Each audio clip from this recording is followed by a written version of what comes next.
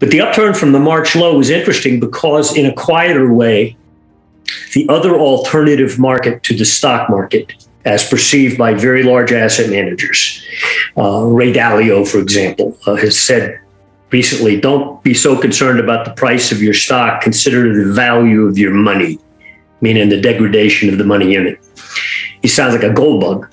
Well, guys like him who've been around a while, they see two alternatives out there. When you distrust the stock market, and a lot of them do, you know, on a gut experience level, this has been too long, too much up, too much Fed support, therefore overpricing.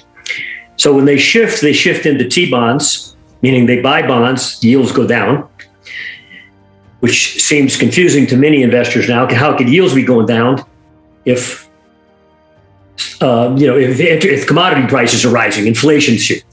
But they are. Notice the T-bonds have rallied off the March low, just like gold. So they both turned up on a near-term basis. But in the process of that upturn, in our weekend report, for example, we have some charts on this, they actually broke momentum downtrends that were clearly evident on the longer-term momentum charts that were in effect since that August high. In other words, as the price went down, so did the momentum readings. But that upturn in early May, in the mid-1700s, about $80 off that March low, broke momentum back out to the upside again, meaning, okay, the corrective process is over. We're now got a zigzag bias that's going to be back to the upside. So our near-term view is, yes, the turn we saw in May, despite the recent news headline sell-off, was a positive turn, and it's highly likely that that March low was it.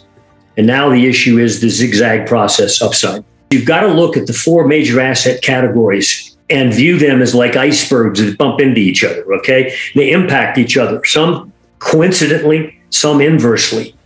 And our view is that right now, the T-bonds and long-term government debt is viewed as a safe alternative to the stock market, just like gold is. And so it's not a coincidence that T-bonds made their price lows in March. They're high in yields, recent high in yields. At the same time, gold bottomed. The gold had a stronger surge out of that hole, but T-bonds are now catching up. And we think there's more to go in both on the upside now. Now, at some point later this year, the issue of interest rates will come back, meaning rates will rise. I'm talking free market rates, not what the Fed wants, okay? Like T-bonds, which is basically out of their control. It's too long-term for them to manipulate. Right now, I think T-bonds are going up, dropping in rates simply because asset managers are moving money to a safer place. Just caution. Cash equivalent, if you want. They're certainly not buying T-bonds for the yields, okay? But you've got to watch the stock market because that's one that's not being discussed much. And it's obvious because if you're a bear or would-be bear in the stock market, you're numb. If you've tried to short the market, every time you short it, it goes down 1%, 2, 3, 4%. And next thing you know, it's back making a new marginal high and creeping along some more. So it just numbs you. Now, if you're a bull, you're totally numb to the other possibility.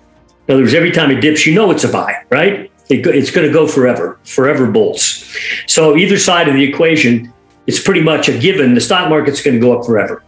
Plus the Fed, quote, has their back. Well, history shows that when the Fed has your back, fine. If the investor crowd prefers the same category that the Fed does. So at the 2009 low, the S&P was in the 600s. A year and a half earlier, it had been in the 1500s. So investors plowed money back into the stock market, and they were right because it was vastly oversold.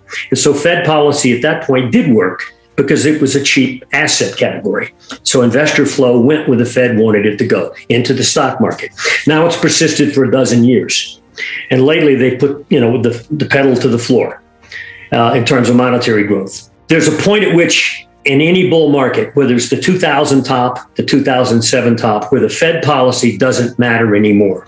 The investor says, I've had enough. So despite Fed support during the 2007-2009 bear market, and from the 2000 to 2002 bear market low, despite Fed policy trying to prevent that, it didn't work. And investors need to remember that. I think we're at the same point now, except more dramatic. Because you can see the S&P chart is just odd. NASDAQ is even worse on the upside. If they turn down, they will turn down in a more serious percentage way over the longer haul than they did then. But right now, the issue is to break the stock market, at least some credible breakage that we can define. And we've defined some in the weekend report that are likely to be triggered early on in this new quarter, which starts on Thursday. The point being that that would be the surprise that helps gold the most, because think about it. Any fear of Fed taper in 2022 or whatever is going to go out the window if that asset category becomes a psychological risk factor for the Fed and for the investment public and for the average American who, it's not just the one percenters in the stock market. There's a lot of average guys who work in a factory, been there for 20 years and know that when the stock market goes down, they could get laid off. And so it will affect their spending habits. And the Fed knows this. So they must defend the stock market. So if the stock market turns down, that means it's all green for gold. And another variable is the dollar. Right now you get some upticks in the dollar for the last month or two. But if you stand back and look at a dollar index chart, probably just a price chart, you can go to your quote screen and type it in. Go back to 2009, back 10, 12 years. You'll see that there were two major peaks around 89 on the price chart of dollar index. We're talking about cash index. We broke through that in 2015, went up to 103. Then we went into a trading range from 2015 through the present, where the range has been of 12% range from top to bottom. 12%. That's it. That's how narrow it's been for 6 years now. The bottom end of that range is roughly around 89, which is where? On top of the two highs that occurred back in 2009, 2010, I think it was. So we made a low in 2017 around 89 area, made a low early this year in the 89s. We recently revisited into the 89s. Right now we're 91 and change. If you slip there, it's our view right now, if you slip the dollar index down to 90, not even 89, but just back down to 90, that it's not going to hold this time. The price guys are finally going to give up. Long-term momentum on the dollar turned down in 2017 at a price of 99, and it's been laying in a range mostly below that level since, trying to hold this price level. So here's another asset category that's extremely quiet, dollar and the euro, which is 57% of the dollar. Very narrow range for 6 years. Narrowest probably in dollar index history in terms of percentage. If that dollar wakes up, meaning goes down, you go back down to 90 again, we think it's going to drop sharply into the 80s. Well, that's going to cause a whole nother iceberg to start moving. What do you think that's going to do for commodities and gold? Okay. It's going to basically, it's going to have every argument you want to have, it's going to have in its favor. But two of those arguments right now aren't in the debate scheme. See, most people are sleepy about the dollar. They think, oh, it's holding support. It's uptick. See, well, big deal, 1.5% off the recent lows. And when you look at the S&P, everybody's asleep on that issue as well.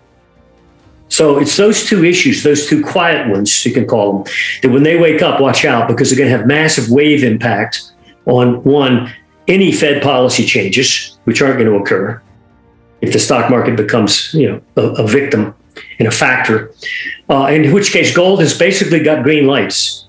So I think that there's a lot of false interpretation about Fed policy right now and its likely direction.